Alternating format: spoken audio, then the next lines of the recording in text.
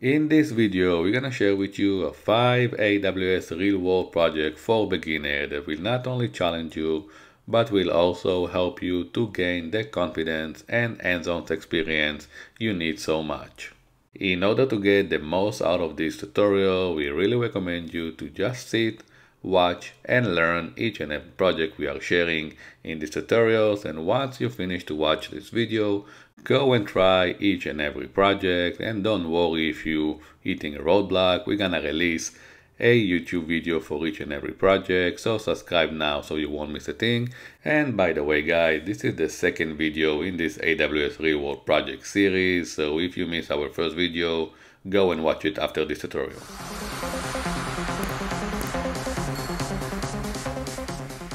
So let's start with our first AWS Real World project with serverless gym membership access. In this project, I will share with you how you can build amazing serverless system that will help gym owner to give their gym membership the option to enter to their gym through a face recognition.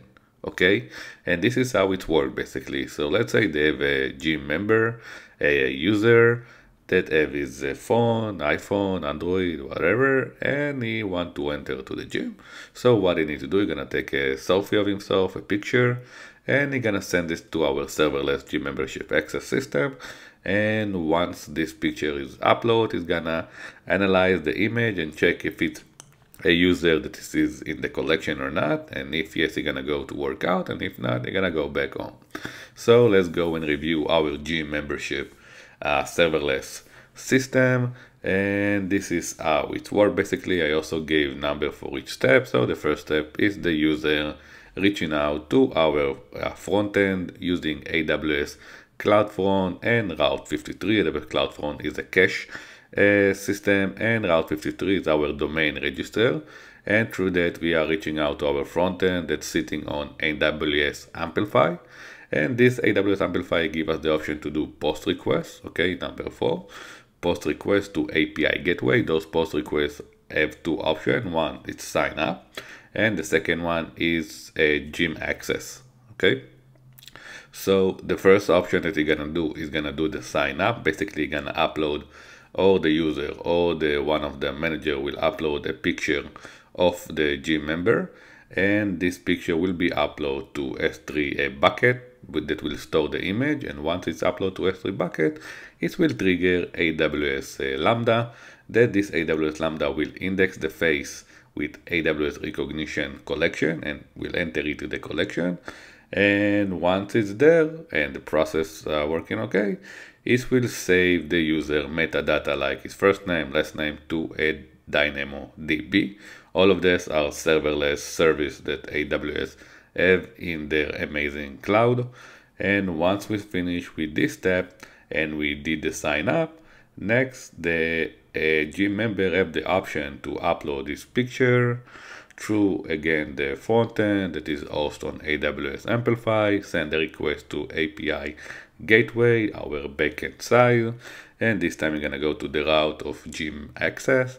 This route will get a picture to AWS Lambda function that we define, and the AWS Lambda function will check if this face exists in the AWS recognition collection, and if not, it will give him a response: no, you are not.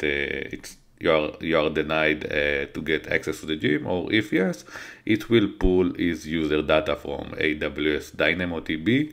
It's a serverless table option or database option, and then it will give answer, okay, you can go into the gym. This is a very cool AWS real world project that will help you to gain the confidence and hands-on experience you need for your current job or for a future job. Also, I recommend you to try that, and if you hit a roadblock, follow our YouTube channel. We're gonna release the solution.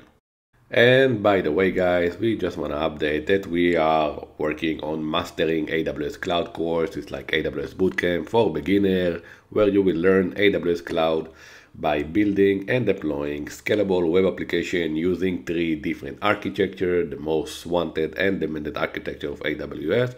You have the EC2 instance architecture, you have the serverless architecture, and you have the container architecture.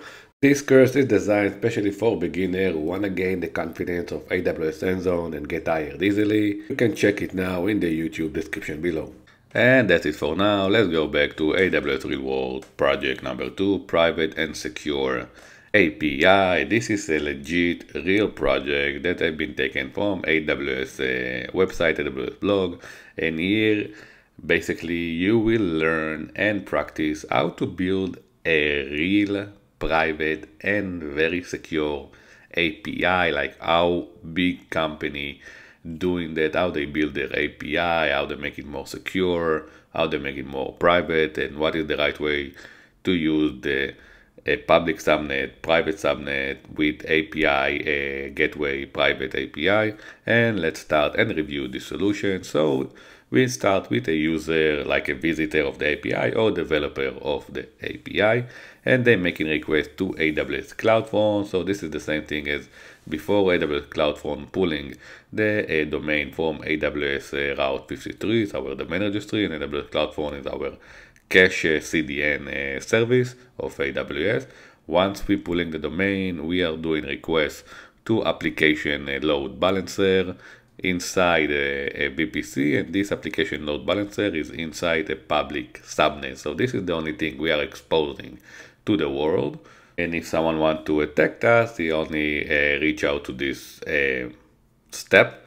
And this one is protected via AWS Web Application Firewall. So you can configure and setting a firewall that will help you to detect a suspicious request and lower the option for them to attack you and gain access to other crucial services. So while we're doing that, we're going to our application load balancer to a private subnet, and there we define something unique that called a VPC endpoint for API gateway. You can define a private endpoint inside your VPC that it's mapping to the route. You will know how to make the route to a specific private API gateway. Okay, and this is where this happened in number 6 and 7, and by defining that, you will know how to reach out that request with the path domain 1 will go to a private REST API and will reach out to AWS Lambda. Domain number 2 will hit private API domain number 2 and will reach out to our AWS EKS, and private API number 3, domain 3, will reach out to AWS EC2. Okay, so this is how you can define a private API gateway that every route have its own resource, own service, and how you can make it scalable, detach it from other services, and also make it private and secure. Please try this solution. This is like a legit solution that is deployed in big company, and will gain you a lot of knowledge and benefit and understanding how to build a secure solution. It's very necessary in today's world that we have a lot of suspicious users who want to take our service down. Please try this project. If you hit a roadblock, subscribe to our channel. We're gonna release a solution. So let's go back now to AWS Real World project number 3, CI/CD pipeline for containers. So in our last AWS project, we release a solution for EC2 with Node.js, and now we're gonna release a solution for containers, and now you can deploy a container to AWS Cloud using CI/CD pipeline for container. So let's start reviewing our solution. We have a developer that build a feature and then do a push to code commit. The code commit is connected to our code pipeline as a source and trigger our code pipeline. So the code pipeline is initiated, and the first thing it's doing is taking a code artifact from the code commit and push it to S3 bucket that will be used right at the next step. So this S3 bucket is connected to our code pipeline, and the next step is going and activate code build, and the code build pull the code artifact that we just pushed, the code pipeline just pushed, and build an image. Okay, build the image of our code, And once the image is built, it's pushed to Elastic Container Registry repository in our AWS cloud and let it sit there until the code pipeline starts the last step in our CI/CD. So once the last step is started, we are going to trigger code deploy. Code deploy pull our image from the Elastic Container Registry, and then it's deployed to EKS cluster. EKS is Elastic Container Service. That is basically, it's not the same, but it's similar to EC2 instance. And this is where we have our compute engine that running our image, and the user can interact with that. So this is CI/CD pipeline for container. It's very important and crucial step for developer who wanna gain knowledge and become a DevOps, or for a junior DevOps who wanna land those first job. Try it, and if you hit a roadblock, we will release a solution in our channel. So let's review our AWS project number 4, Kafka for beginners. And guys, if you don't know what is Kafka, it's very important you at least to get familiar with it. So let's review very fast what is Kafka and what it's used for. So Apache Kafka is a distributed event streaming platform that is used for building a real-time data pipeline and streaming application. Apache Kafka is used mainly in microservices in order for one side to produce the event and for the other side to consume all the event using Kafka as a broker. And in our today AWS project with Kafka for beginner, we're gonna build some kind of a mini solution using AWS Managed Streaming for Kafka, or MSK. So this project is especially for beginners that want to understand how it works. So on one side, we're going to have EC2 instance as a producer sitting on private subnet. And on the other side, we're going to have a private subnet again with consumer EC2 instance. The producer EC2 instance will produce messages that will go to AWS Managed Streaming for Kafka, or our Kafka application, and this Kafka broker will send the information to our consumer. And while it's doing that, we also gonna trigger AWS Lambda as Kafka as our trigger, as data that coming in. And once we're getting the AWS Lambda trigger, we're gonna print log to our AWS CloudWatch, so we can see also the traffic that going between our producer instance to our consuming instance using AWS MSK or using Kafka as a broker.